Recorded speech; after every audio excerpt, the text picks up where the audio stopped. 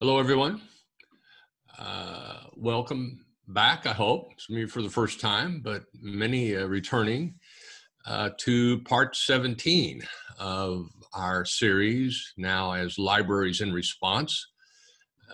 We began in late March with this question of what is a library if the building is closed. That, of course, has evolved as libraries have responded in different ways.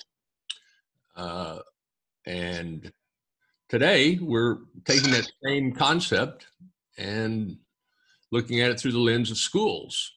One of the things we're talking about today, anyway. And that question in the context of schools is much more daunting and complex. I mean, if the library's closed, it's just closed. And all the people, which is a lot of people that depend on the library, more or less do what they would otherwise be doing if they weren't at the library. For schools, that just doesn't work, because if children are not at school, where are they? They're with an adult, presumably somewhere, and what's that adult doing other than taking care of the child? And so and that leaves aside, the value of school itself. It's just the logistics, the social logistics of in the U.S., some 50 million children, more or less locked out. It's starting to open. We're going to talk about it. We are hosted today, as we are each Friday, by IFLA, the International Federation of Library Associations and Institutions. Our media co-host is Broadband Breakfast. They've been giving us good publicity on this. So there we go. So our topic of the day is school, which is imminent. It's amazing that we're right upon opening of school, and now it seems everyone is suddenly paying attention to it, and as though this weren't an obvious question in April, how we were going to do it. There was no evidence through the entire spring that there was a reasonable way to do it with any kind of level of infection happening around. And that certainly has not changed, just to the contrary.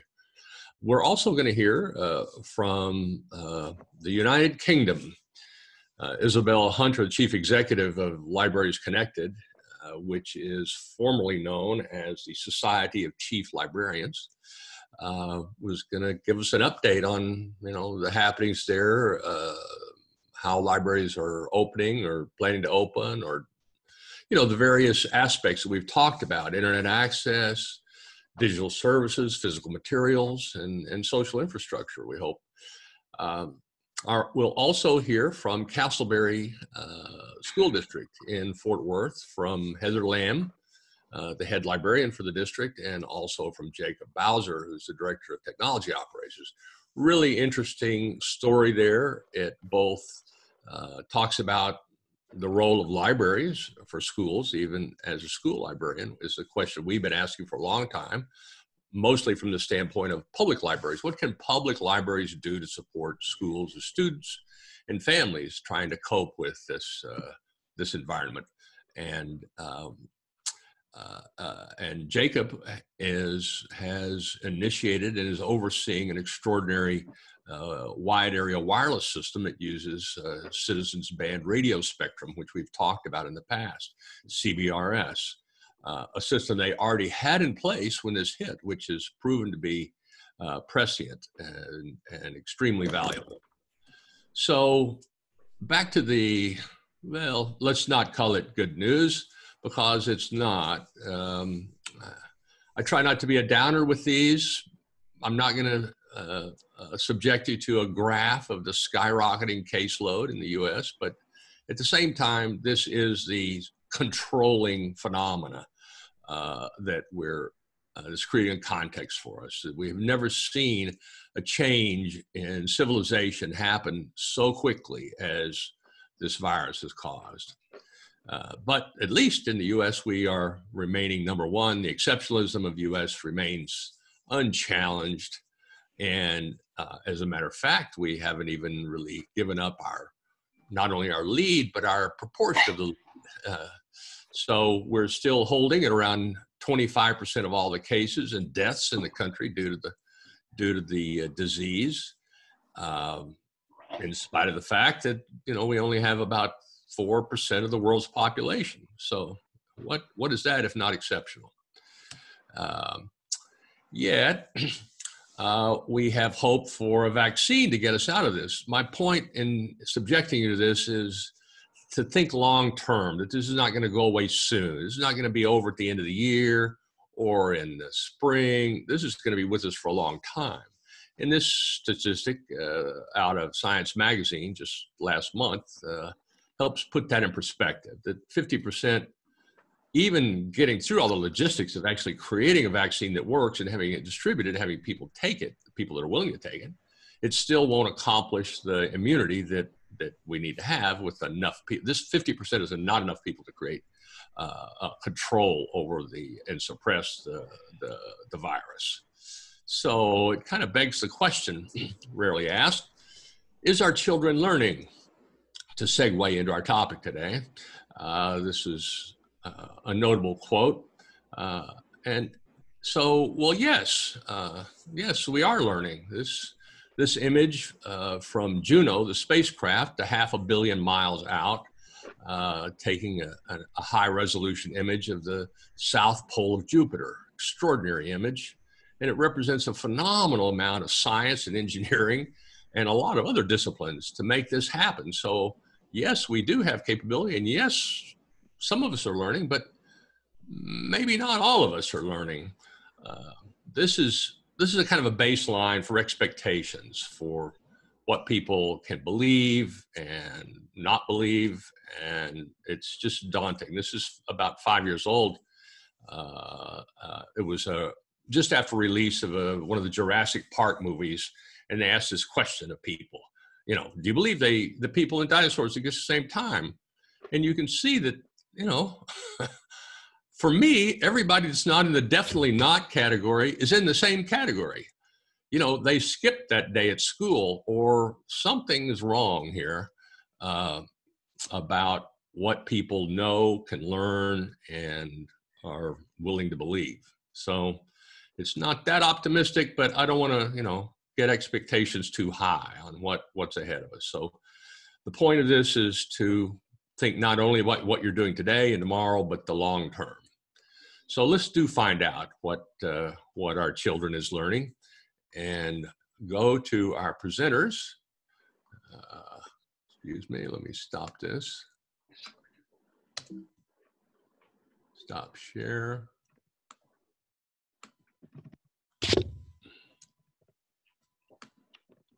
Okay.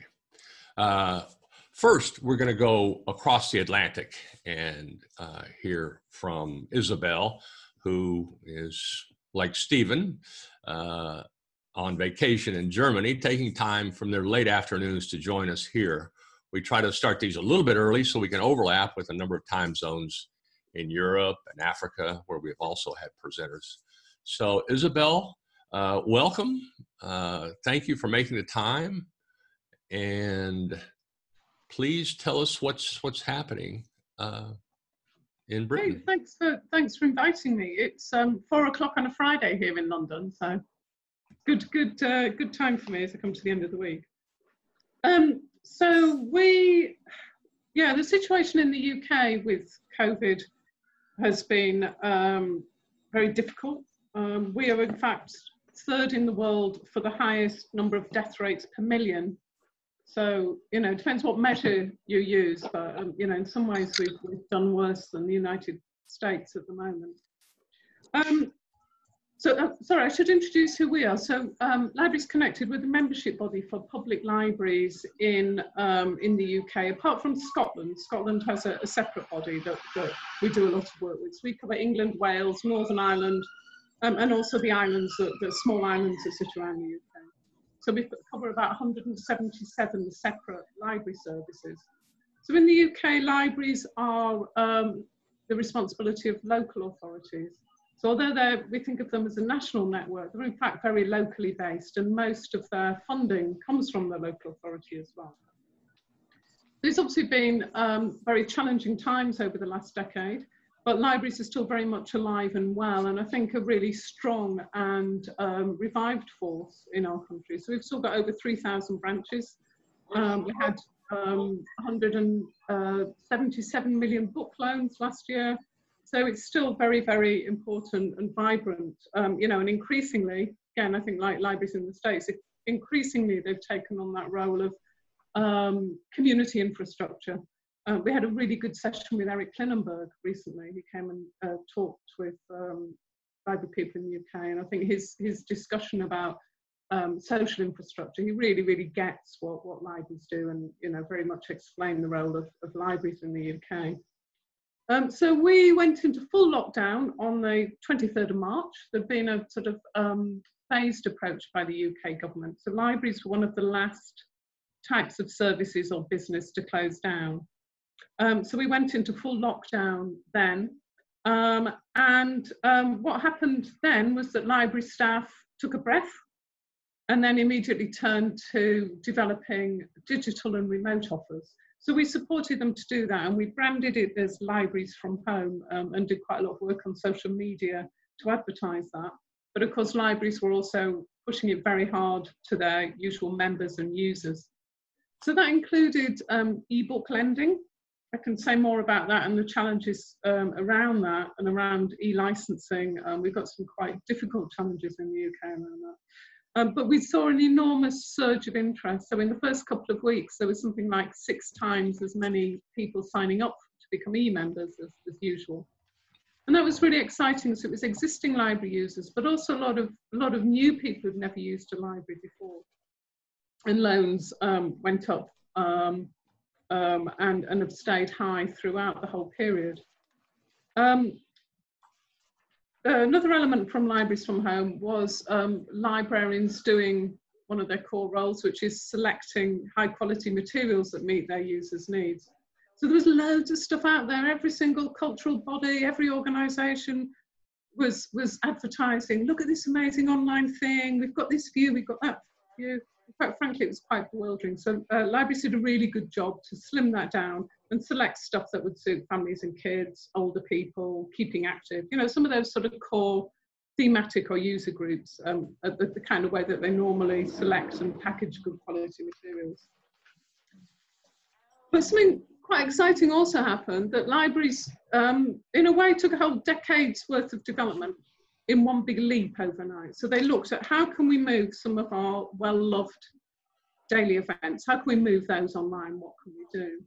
So there was a whole surge of experimenting with filming, things like rhyme time, story time, Lego clubs, reading book groups, all those kind of daily, everyday activities that people coming to libraries, putting those online, having them as either live events, through platforms like Facebook, YouTube, Twitter, or as filmed events. And the response to this was incredible. I thought, oh yeah, they'll get maybe, you know, 40 people looking at their rhyme time. But one of the libraries that was early to adopt this, they had, in the first or second week, they had something like 10,000 people watching one of their story times.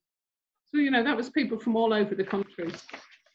And it was really interesting because it wasn't a sophisticated production. It was, you know, a lady sitting in a chair reading a story being filmed with a, you know, phone or laptop. But I think what the public were responding to was something, it was very familiar, that the reading was good quality books. So again, it's that sort of special quality that library brings. Parents knew that this would be a good activity for their children.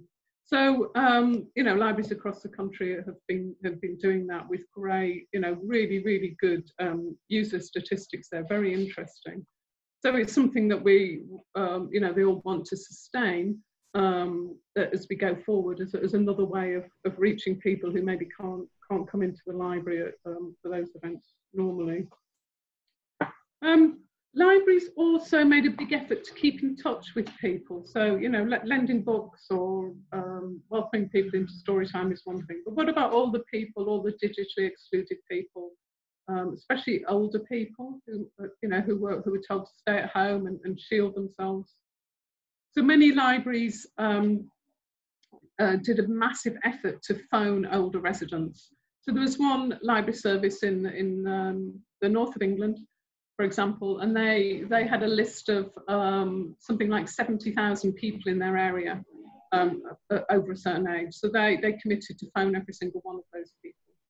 And those kind of keep in touch calls were kind of common feature. So, you know, it's keeping in touch. Hi, how are you doing? It's, you know, Isobel from the library. So partly it was about a nice social chat, but also those library staff were trained to look, you know, have you got any needs? Can we help you get online? Have you got your medicine? Have you got someone to bring you food? So in many cases, they were then referring that person on to other support services to help them, you know, and in some cases making a really important difference to people surviving lockdown, and certainly that kind of emotional or mental well-being. My mum is in her 80s, and she was so pleased to have a weekly call from her local library lady. It really made such a difference to her, just this very simple thing of a nice, friendly chat from you know, from her library service that she's very fond of. In many library services, because most libraries in the UK are still part of the local authority, so in many cases, staff were completely redeployed away from library work, but into other emergency work that the council needed to do. And I think library staff were really prized because of their skills of working with people, knowing their community, solving problems, thinking on their feet, you know, all those skills that in every day on the library floor people need to bring into play. Again, those were really, really like gold dust during the crisis. So we saw staff redeployed into community phone helplines, food parcel distribution, working with volunteers.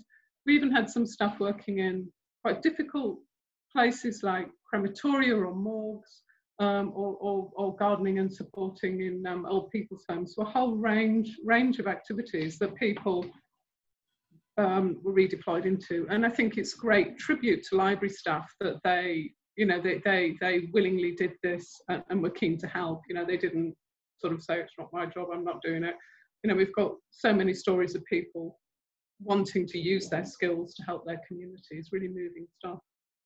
We also had some libraries using their resources in different ways. So, for example, one library service in the north of England used its 3D printers and was making hundreds and hundreds of face visors, which it delivered to local GP surgeries and to old people's homes. And a lovely story when they took one delivery to an old people's home, all the staff had turned out in the car park to applaud the driver, because at that stage, old people's homes were finding it very, very difficult to get hold of face coverings and visors. So this supply from the library was, you know, literally life-saving for residents and staff.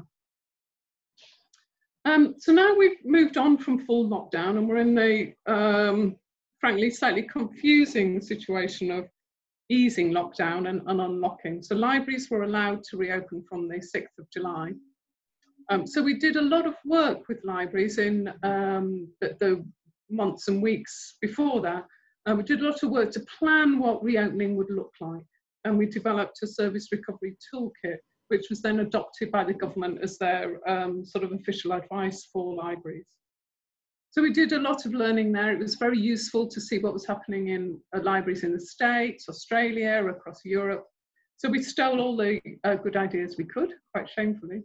And we set out a recovery pathway for libraries that, again, I think is probably very familiar to the way that you may have approached it in your library services. So looking at which are the safer services to restore first. So order and collect, where you just come in, pick up your pack of books and go as quickly as possible. Home library service, delivering books into schools. That's for most libraries, that's the first stage. And then the second stage is cautiously opening the doors, letting people in for very controlled visits for browsing, book collection, and to use library computers. So we've got some libraries in that first phase. Some have moved on to the second one.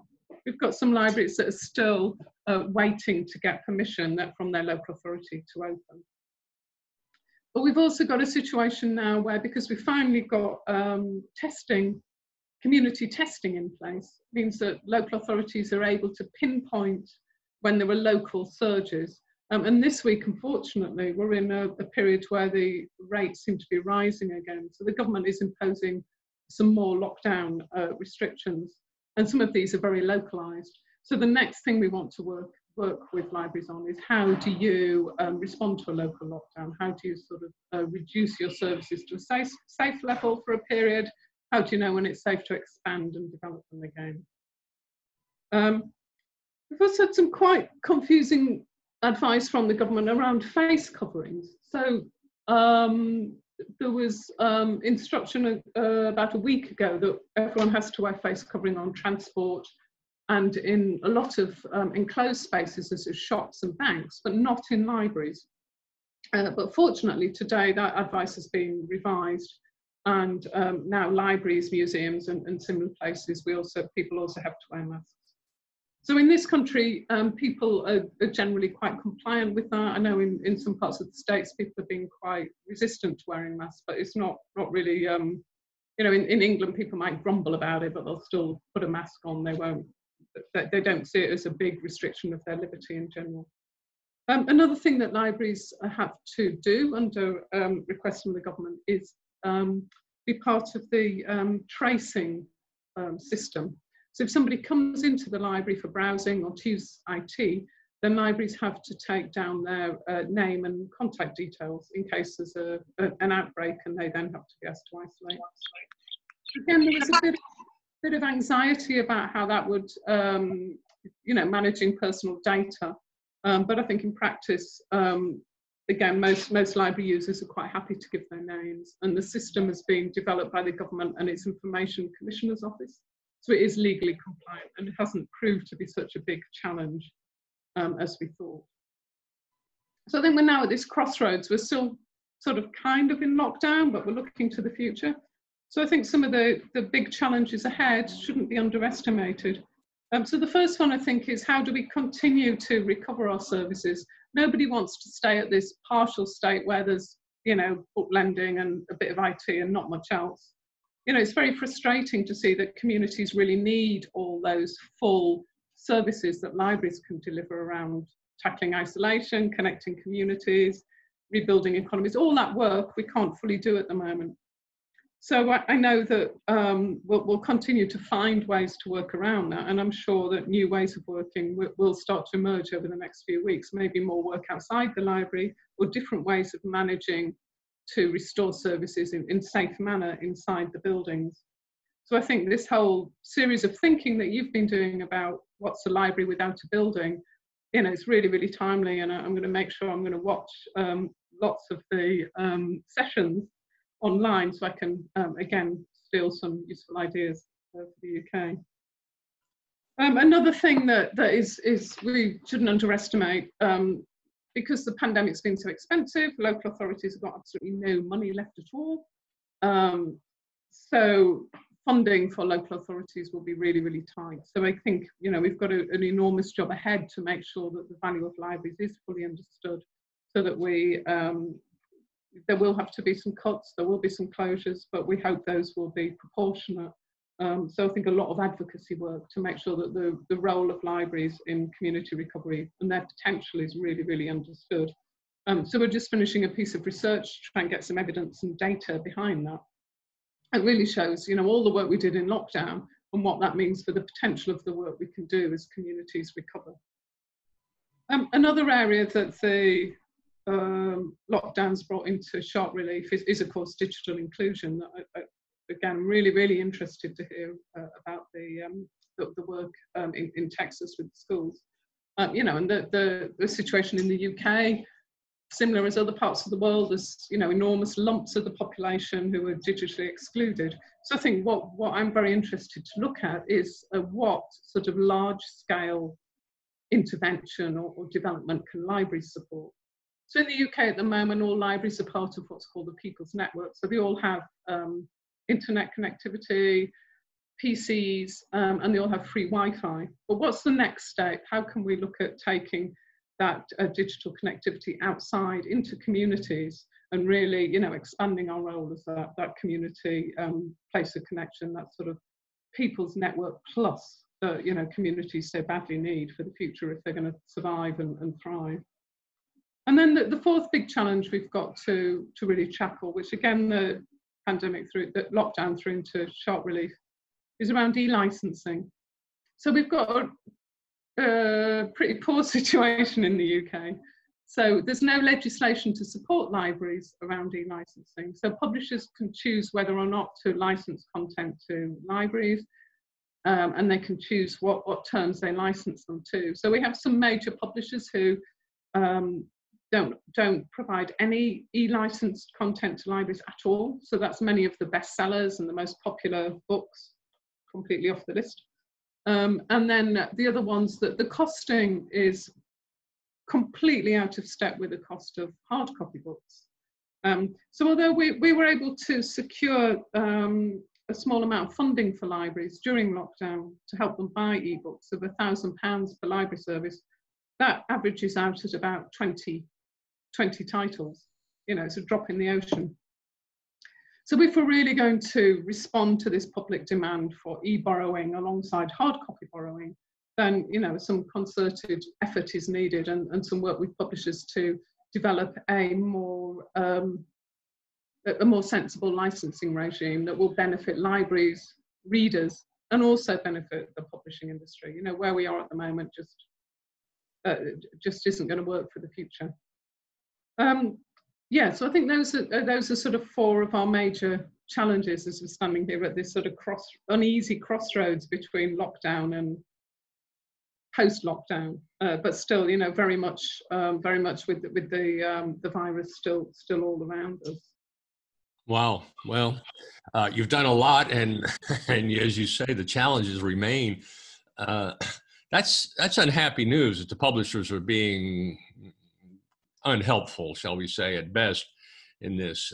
But you know, this is of course not new. This was a conversation 100 years ago. Yeah. You know, why would anybody ever buy a book if they could get it for free at the library? Absolutely. Yeah. Well, I think part of the response is that helped create a nation of readers who wanted their own books, and exactly. Libraries have played this role of kind of, you know, demo site for all kinds of commercial services and products. But, you know, they're limited, of course, in certain ways. And then people want their own. A lot of people had their first experience of broadband at a library and said, oh, I've been doing all this dial-up. I never understood what they were talking about. Now I get it. I want that at home. So libraries help drive demand. And I wish publishers could see that and even just agree on a common regime of licensing. It's just so much extra difficulty to manage all these different things. Good luck on that. We have a question about, you know, people that depend on the library for access. If the library is not open, do you do any kind of lending of tablets, or you said you keep your Wi-Fi on, I suppose, after hours so people can kind of come around the building a little bit? No, actually, interestingly, during lockdown, many libraries realised they'd have to close their Wi-Fi down because they didn't want crowds of people congregating outside the library, because, yeah, people normally do, and, you know, that might be homeless people or people without Wi-Fi, but they didn't want points of gathering. But during lockdown, there were libraries that were involved in schemes to lend or give tablets to, especially focus on disadvantaged families and children, so they didn't have such an educational disadvantage, and also isolated elderly people. But a lot of that was quite small scale. So one charity that libraries work with, they distributed about 2,000 tablets, but that's against a background of nearly 2 million people who are without home connectivity. So it's a drop in the ocean. So I think what I'm just starting to think through and talk to people is, how can libraries do something of scale? So, you know, the whole vision of the People's Network, whenever that was 20 years ago, was to make sure that you could walk into, wherever you lived, you could walk into your local library. There is the internet. You can get access. There's someone who'll help you, you know, and it's safe. There's certain things are blocked off. You're not going to blow up the whole system. And then the next step more recently was to make sure all libraries had Wi-Fi access, so residents can also now bring their own devices and hang out in the library and benefit from that. So I think it's the next wave, isn't it? Thinking, how do you then take those, take the internet outside the bricks and mortar into people's houses? And I think there's a whole growing debate in this country about data poverty, and how that's become a very real and painful issue during lockdown. Now, interestingly, the other issue that came into sharp relief was obesity. So the UK is I think it's the second fattest nation in Europe. So again, not a great issue. And the link of obesity to rates of severe illness with COVID and indeed death. That was heightened because, as you may know, our Prime Minister had, well, I think he nearly died from COVID, and he recognises now that's partly because he was overweight. So he's now developed an obesity strategy. So I kind of think, all right, if the government can commit to a strategy to tackle something as complex as obesity, which needs multi-agency, multi-department activity, will need sustained attention over years and years, then tackling digital inclusion is an equally complex problem. But surely, if we can have a strategy for obesity, surely we can have a government strategy for digital inclusion. And surely libraries at fairly low cost of investment could make quite an important role within that strategy. We've seen images of the Prime Minister jogging, so that's shocking to us. Imagining that such a thing in our own country is unimaginable. But go for it. And it's a great comparison, the complexity level of dealing with that, and that type of health issue, and connectivity for everybody. Our position that we've been talking about in the series is more library access points in the community, and not as an answer, but as an interim or as a backup. I mean, even if you have a connection, you can lose it somehow, and then you have another place to go. So some combination of a public phone, an emergency call box, and a library access point. It should be one in every neighborhood within walking distance. And just people have to be careful, like they do anyway. So it shouldn't be your responsibility for people to be distanced when they're being advised to do it anyway. But terrific report. There's a lot of detail there. I think a lot of people will be looking and replaying this presentation. Isobel is excellent. Thank you so much for coming. And we will maybe come back and have a more open discussion at the end, but we need to move on now to Castleberry ISD, and we'll let Heather or Jacob, either one, lead us into their story. Okay. I think Jacob is I going saw him. to... I did too. Okay. I'm getting ready here. Oh, there he is. Yep. He's gonna share the slides and drive. Please introduce yourselves again so that everybody will have an idea of who it is. All right, well, my name is Jacob Bowser. I'm the Director of Technology Operations for Castleberry ISD in Fort Worth, Texas. And with me is Heather Lamb. She's our lead librarian, and she is kind of going to be heading up our presentation today to tell you about the programs that we have going on here in Castleberry ISD.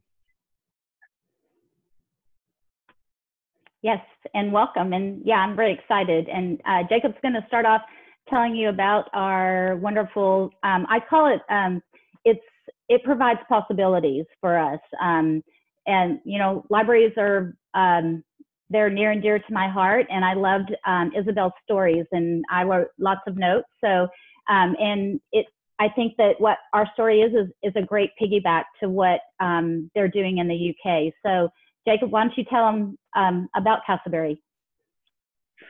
Just to confirm, can you all see a slide with a map in the background? We can. Okay, perfect. So Castleberry ISD is a relatively small school district in North Texas. If you're familiar with the North Texas area, we're in the Dallas-Fort Worth Metroplex, kind of centered right in the middle of Fort Worth, but we are our own independent school district that spans across 3 different municipalities. We have 7 schools, 3 elementary schools, a middle school, a high school, and 2 alternative schools. We're about 7 square miles and our enrollment right now is about 3608. We're hoping that's going to go up a little bit before the beginning of the school year. We're 86% economically disadvantaged, meaning that our students come from backgrounds that don't necessarily have the benefit of disposable funds, and they're more focused on housing and food and shelter and everything like that, and they're not able to dedicate those funds to connectivity. Whenever we polled our students in 2017, 36% of them said that they absolutely did not have access to Wi-Fi at home. 21% said that they had limited access to Wi-Fi. And after asking a few more questions and deeper questions, we figured that by limited access, they meant that they were using their parents' cell phones as hotspots inside the home.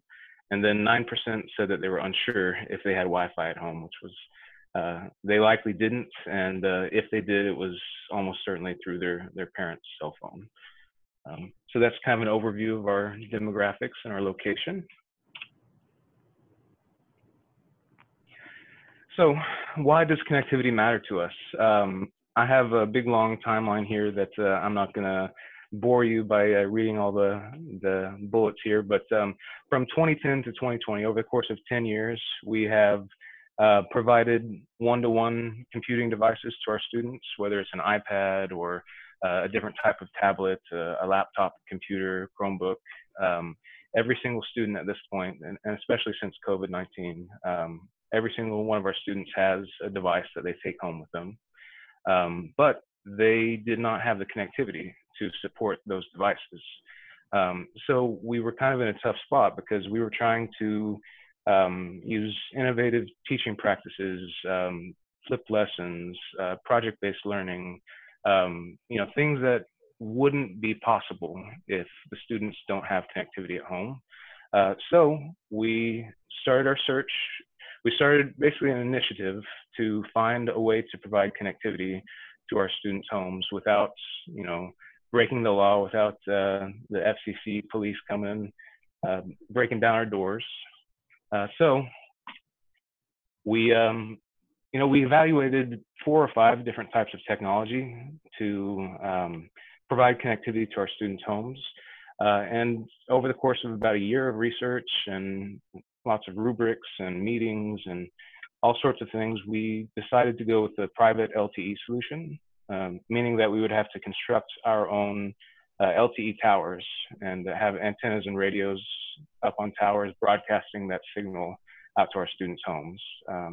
Luckily, being such a small school district, that was feasible for us. Larger school districts, maybe not so much, but there are also ways that you could do it with different types of technology. But like I said, we went with a private LTE solution, and it's taken us about 3 years. We're 3 years into the project, and we stood up the last tower and provisioned the network on it about a month before COVID-19 struck here in North Texas. So it was a pretty timely project, and I'm thankful for that. But just to give you a little bit more insights into it, or what it looks like in the real world, this is one of our towers. We have 150-foot monopole towers, and we have 3 LTE sectors per tower, meaning that we have 3 radios and 3 antennas at the top of each one of these towers. Here's a close-up image of one of those radio antenna combos. You can see the scale of it. And there's the assembly right there. So and I don't want to get too technical. This is, I'm sure a lot of you would be interested in seeing it, but this is just like a 10,000-foot overview of how the network is set up for us. We have like I said, 3 150-foot monopole towers with a little control box down at the base of it. It connects back to our school's network. Unfortunately, right now, we are not allowed to use E-rate funded fiber to do that, but I'm hoping that's going to change with some legislature that's out there right now. Yeah, it connects back to our school network, totally isolated from typical school traffic. It goes out through a content filter to the internet, so every device that connects to one of these LTE towers is filtered, and it's safe and secure. And then in the students' homes, they have little black boxes that we like to call Wi-Fi routers because it's simpler. But that connects back to our LTE towers, and it provides connectivity inside the home. So there's a Wi-Fi signal that's broadcast inside the home that the students can connect to with their Chromebooks and iPads and whatnot. And so that's an overview of the technical side of things, of how the network actually operates. But I think what's important for the conversation today is to see what we're doing with it. What's, what benefits we're getting out of it. Of course, the benefit during lockdown was, of course, remote learning. But past COVID-19, if we can ever get past this, what sort of benefits are we going to see in the future? How is this going to enhance teaching and learning? How is it going to allow us to get out into the community and provide library services, or anything else that this technology would allow us to do? So I think Heather's going to take over from here and kind of show what she's been able to do with our system and our private LTE network, and then we'll probably circle back around, and if you have any questions about more technical items, I'm happy to help. So Jacob, there are a few questions. Do you want to answer them now or at the end? Yeah, let me take a look. There's one about speed and then funding. Mm-hmm. And then there's one about can families use other devices? Gotcha. So funding, unfortunately, there was no funding source aside from our local fund balance. So it was entirely locally funded by our school district here, because at the time when we started this 3 years ago, this wasn't even a glimmer in USAC's eye. E-rate was not even considering any projects like this. If we were to submit it, they would just hit delete on the email. So certainly not E-rate funded, and there were no grants available that I could find, and we did quite a bit of searching for it. So entirely funded by us. What was the total cost over the 3 years? Over the 3 years, it was about $600,000 for all of the special construction, and the ongoing cost for that is about $80,000 a year. So much less than if we were just buying hotspots from an AT&T or T-Mobile. Yeah, and it reaches everyone in the district? It reaches just about everyone. That's my next hurdle. There, on the outskirts of our district, there are a few small spots that don't get the ideal amount of coverage. So it's technically still usable, but they may have to have like an antenna outside of their home, which is not ideal for us. But that, like I said, that's the next hurdle that I'm trying to get over. And speeds? Speed. So in an ideal situation, very close to the tower, you can get 60 to 70 megabit per second, which is, pretty typical broadband speed for this area. We don't have any carriers that have fiber directly to the home or anything of that nature. So typical cable internet speeds. And as you get further away from the antenna combo, the antenna radio combo, it's, it gets slower and slower. So at the very, very outskirts of our district, you can expect to see, 20 to 25 megabit per second. Inside and this the is home. LTE in the CBRS? It is technically in the bands that CBRS also occupies, but we're on band 43 right now, whereas CBRS is band 48. But this summer, since our technology is so similar, this summer we're just going to transition over to band 48 CBRS. So there will be no large change in the coverage area or the capabilities. If anything, it's going to allow us to use more modern technologies and kind of boost the speed of the connectivity in our students' homes, because we can utilize technologies like carrier aggregation and things of that nature to enhance the speed.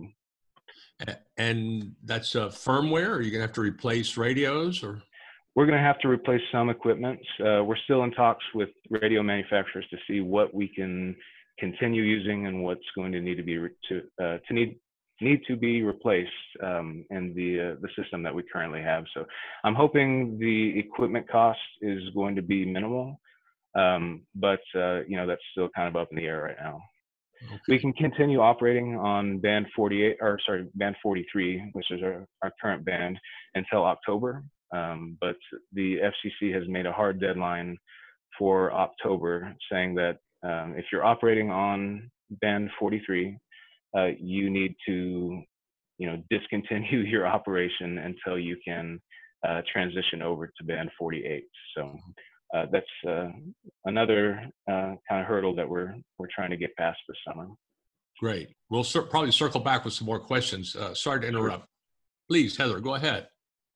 Okay. Well, I think, I don't know what all those letters and things mean, but it's super super exciting, because what it does do is it allows us as librarians it's all the possibilities, because when we like to get out in the community, but then we're limited.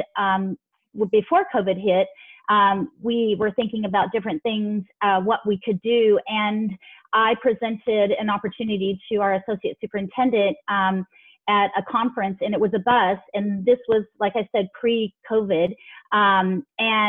Jacob, if you want to go to the next slide. And the reason is because this is River Oaks. This is River Oaks, Texas. This is where we live, and our kids live. And it's because of this. We're in a book desert. And what a book desert is, it's a geographic area where our kids, they don't have printed books. If you look at this chart, it's linked, and we'll share this presentation. But what this means, what this legend means, and you can see where River Oaks, Texas is, they have less than, they're in that not the bottom, but it's estimated percentage of homes with more than 100, but we're at the next, less than 10 to 20 per 100 books. So we're low. That's linked in there, but they don't have books in their home. So we had a challenge. How do we get books into our community? We have a very small public library that's open 3 days a week, and they're not open on the weekends. So that's a challenge for us as school librarians. And many of our families only have one car, and the car goes usually with the father. So then they're limited. So that was a big why for us. So go to the next slide, Jacob. So after seeing this, we also know that based on this ALA document, that they don't have connectivity, but we know that strong school libraries bridge that gap. So we decided, the librarians, they're certified librarians at all of our campuses. We put our thinking caps on and said, hey, what if we connect with, start looking about a bus? And I had seen bookmobiles at the public libraries and said, why can't we do this? And just so happened at a conference, there was a bookmobile. So we decided, could we do this? So can we go to the next slide? And that was the first stage of what we decided. This was our Books and Bites idea. And it was the first idea of what, if we had a bus, what would our mission be? And this particular bus that we got on they had partnered with our child nutrition department. And so we started brainstorming and thinking if we could partner with our own child nutrition department, because we don't have the monies. And just like Jacob had said, the funding. So we started talking and brainstorming. And one of our missions with our program, Books and Bites, is to provide a healthy breakfast and lunch during the summer. So by partnering with our child nutrition department, that helped with some of our funding. Our tools and resources. We know early literacy skills are important. We want to prepare our students for lifelong learning. The literature. We have a big coding initiative in our district. And then access, that big thing about access. So those are our mission. And next slide, Jacob. And so here's Mo. So this is Mo. And so because we know that we want to go where the people are. So Mo, so the history of Mo, we started to have the conversation with our child nutrition department, and they were like all on board. our transportation department said, oh yeah, we have a bus. And after conversations, one conversation led me, and I said, is that bus the bus that's been parked down the street that hasn't moved for a year? And they said, yes. So the bus that we thought was a bus that they were going to just take off the bus barn actually was not a bus that they were taking parts off it. But they put the parts back on. We worked with someone and we got him wrapped, and we gave him a persona because we just decided that was the thing to do. And rather than try to break any things, Mo stands, if you look at the website, if you're familiar with Don't Let the Pigeon Drive the Bus and Mo Willems, that's kind of the behind the scenes of Mo. But everyone in the city knows Mo. Everybody in the district knows Mo. The kids know Mo. So the unique thing is that Mo goes into the community. Mo provides Wi-Fi access. One of those routers that Jacob talked about went on the bus. So we are providing that access. We are completely funded by donations, district services, but as far as somebody opening up in the district with big pockets of dollars, it's usually me calling and saying, we need books donated. Can you help us? Go to the next slide, Jacob, please. In previous years, this was what our schedule was. We had 3 days a week. We had volunteers. We provided breakfast and lunch. We wanted our parents to be involved. So we invited our parents in. So it's just like the Inside Out, we provided, and we had stops, and there were stops where we connected. So we had all those connections, and the stops weren't just a 30-minute stop. They were longer stops because we were trying to promote the literacy. And we knew that our libraries were closed so much that we kind of were an extension. Did we partner with our library, our public library? Absolutely. So they would promote our program. So it was a handshake, but we provided access. We had lots of books and smiles and fun. But then COVID hit. So next slide. Oh, we did also have community pop-ups. So we didn't just do it in the summer. We also said, okay, we need to do something throughout the year. So we did provide community pop-ups. So we extended Mo through the year. This was one of our flyers, so you could see that these were all of our different stops throughout what we discovered was after the first year, we needed to go more into the community versus them coming to us. We had to come to them. So we went further into the community and found stops that were more into the community. And then COVID hit, and we said, oh gosh, I don't want to I presented to my library team and said, you know, we can't, well, first of all, my director, the associate superintendent said, I don't think Mo's going to run this summer. I don't think it's not going to be safe. And then I said, can we rethink the possibilities? And she said, you can rethink anything. So, but she said, but Mo can't run.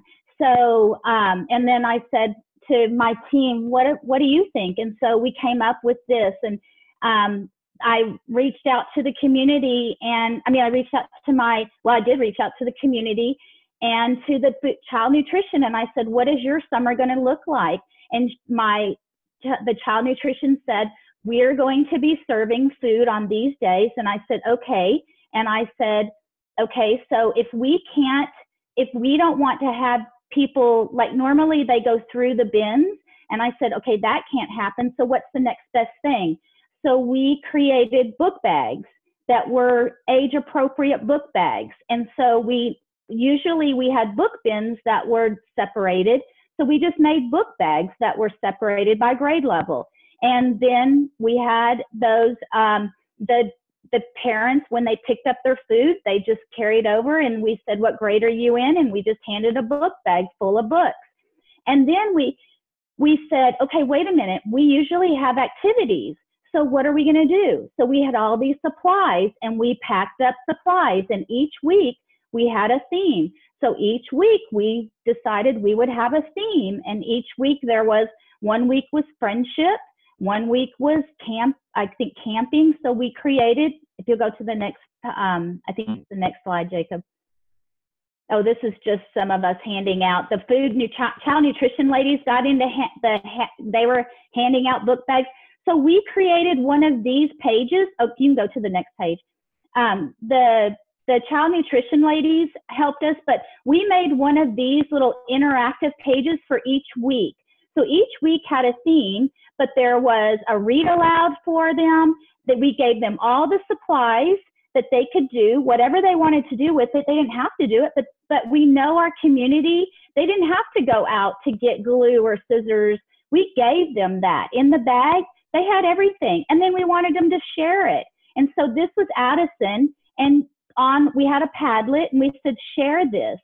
And so they shared, so she shared her activities. So we just took all our supplies and put them in the baggie. And then they had everything, because we just know our community they don't have that stuff. You poll your community, you know your community. And what we did is we removed the barriers is what we did. And we built, we have all that, we still have the ebooks and we have all that. But what we felt like when you have the ebooks, when you have all those things, there's a barrier there. So even by presenting, we were out there with the community, even with the 6-foot distance, we were smiling and we were saying, hey, here's this, and we still love you, and we miss you, and here is these, here's what we want, and we know reading is important, we know, and then we said, when you're done reading with the books, pay it forward and share these books with friends. So, all right, you can go to the next slide. And then we're always perfecting and we're always looking. So this is the inside of Mo. So I'm always asking, I'm never afraid of asking anything. So if you're wondering what the outside of Mo looks like, Mo is all wrapped. And so seats. And so I always ask for, what can I get? So a friend of a friend was looking for his Eagle Scout project, and this became his Eagle Scout project. So if I can get something for nothing, then I'm going to look for it. So his Eagle Scout project became the inside of Mo. So he's very proud, and that was, we'll be ready whenever we're ready to bring Mo back out. What we're thinking is, if you'll go to the next slide, is what's next for Mo is we're going to have virtual pop-ins.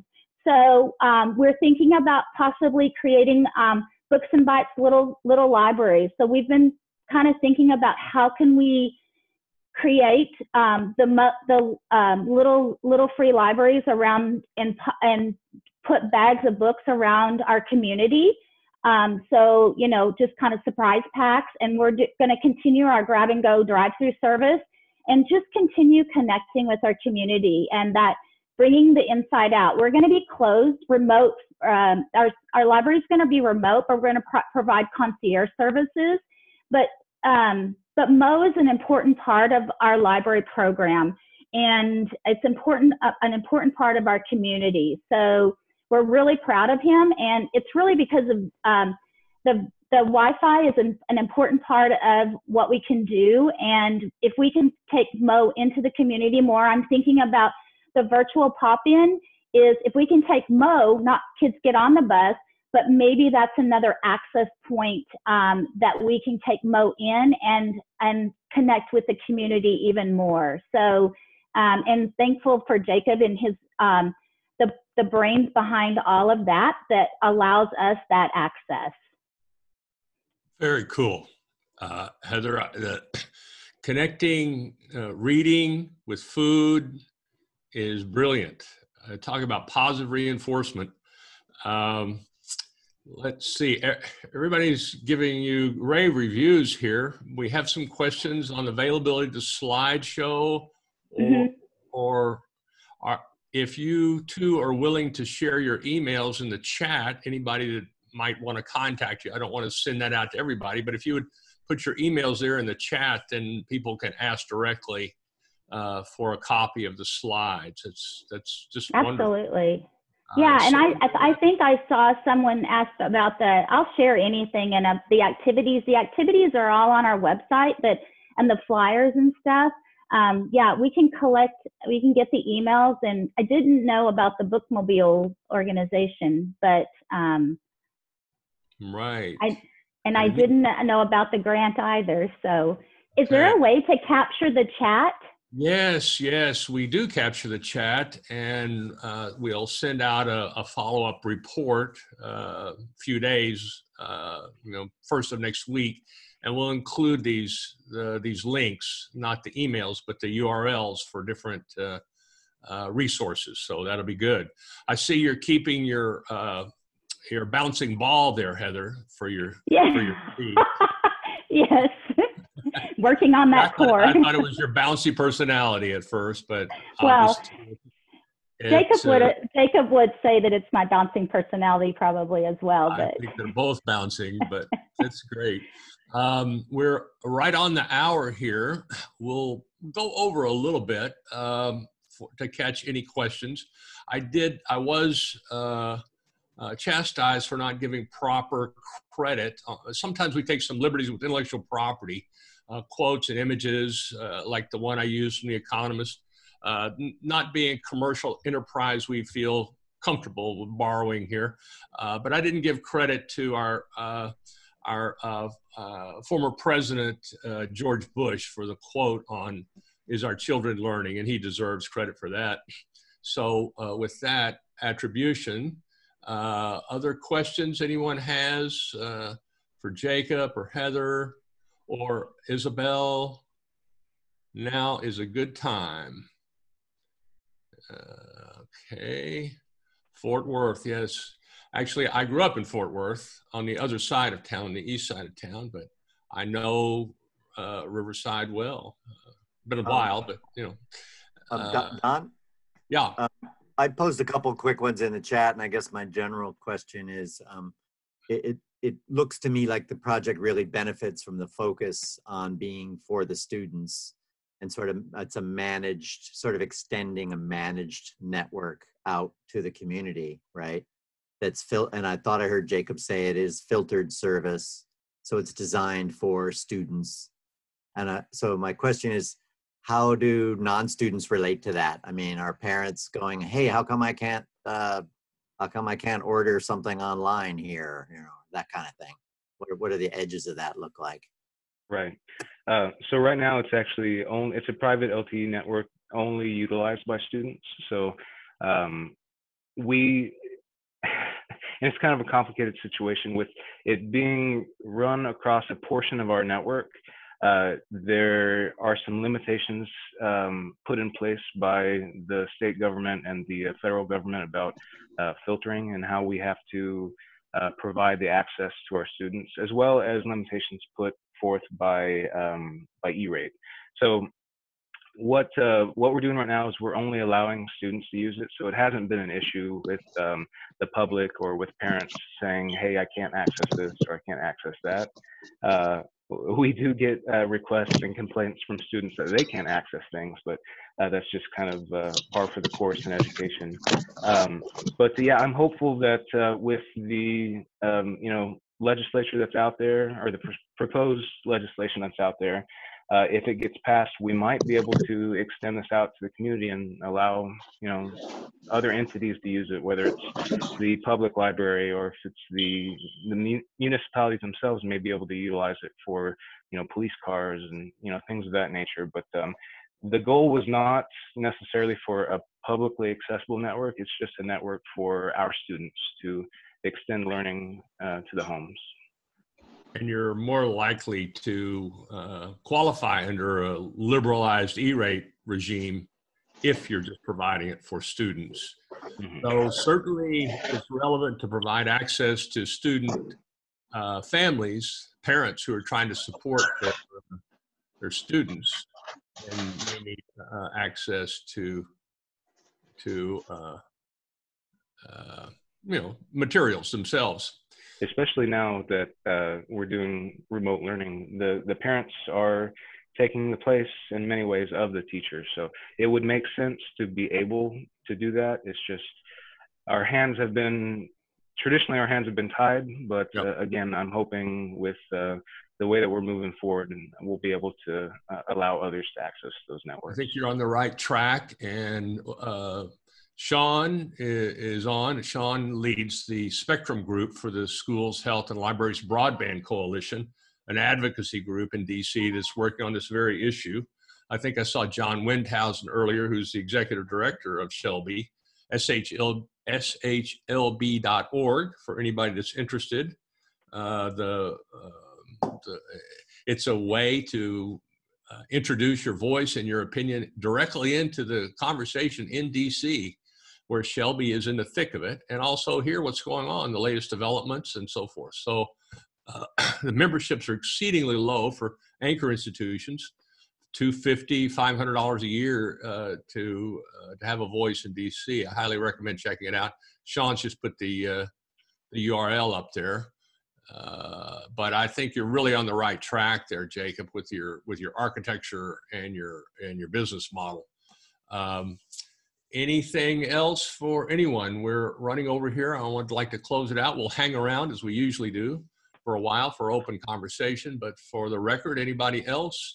Isobel, last word?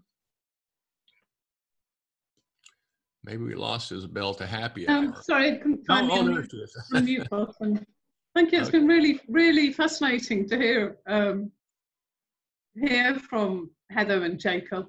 Really, really interesting, and I just love the determination to get out and support your communities, whatever the challenge or the constraints you're getting out there. So, yeah, really inspiring stuff. Thank you. I completely agree, and it makes me think of Eric Kleinenberg's kind of admonition to, his is all been about the architecture, the building and things you can do inside of it. And now we have to, as Heather was saying and Jake was saying, inside out.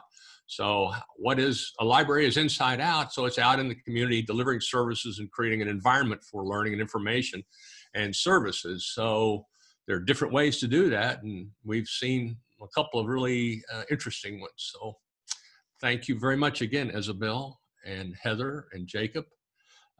With that, I think we'll close the formal recording. But before we do, I'd like to ask everybody to unmute, if you could. Distance and wear masks, and then everybody unmute. Just family is going to a barbecue afterward, and we've been everybody. together. Right. I mean, we've been. I'd like to thank our guests and give everybody a round of applause, please. Yep, here we go.